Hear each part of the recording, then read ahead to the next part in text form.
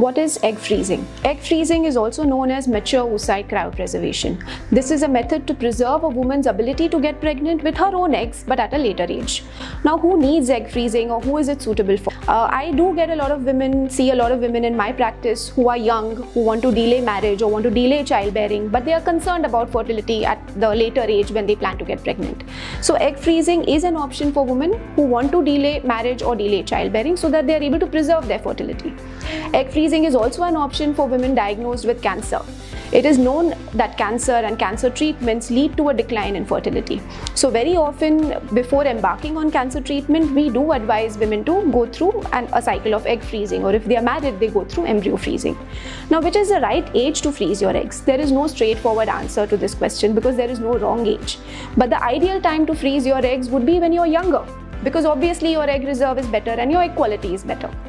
That doesn't mean that you cannot freeze your eggs when you're in your mid or late 30s. It may only mean that we might need to do multiple cycles so that we get a sufficient number of eggs that are frozen for you.